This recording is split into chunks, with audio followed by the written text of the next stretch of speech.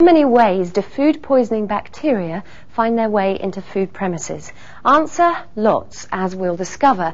And one of the most important is being brought in by food handlers or even customers. Food poisoning bacteria are often found in the human nose, mouth, skin and intestine.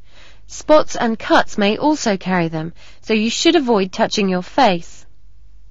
Smoking is not allowed in food areas, not just because it involves touching the mouth. There's also the risk of cigarette ends contaminating food contact surfaces, or even worse, ending up in the food.